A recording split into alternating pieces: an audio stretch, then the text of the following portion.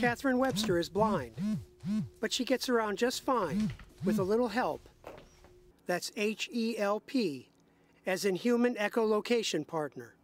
It's definitely giving me more vision than I would have expected with just a small little watch. Using cell phone components and a 3D printer, students at Wake Forest University created a device that mimics how bats hunt for food. Biology professor Bill Connor says bats are a natural model for helping the visually impaired. They can figure out where the obstacles are, they can figure out where food is, and they do all this, of course, in the dark.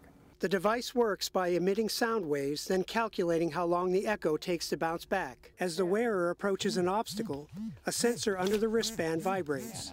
The closer they get, the faster the vibration, much like Connor's bats. They're really the masters of the nighttime sky, and we want to make the people who use this masters of their environment as well. Webster has been giving the team feedback. They've since adjusted the number of sensors and made the device less clunky. I definitely think any visually impaired person would be able to benefit from it. After 3 prototypes, they've gotten costs down to about $35 per watch. It's really fulfilling and really exciting to see something that I've had a part in developing have some sort of meaningful impact in somebody's life. He's such a baby. But Webster has no plans to replace her 3-year-old guide dog, Enzo.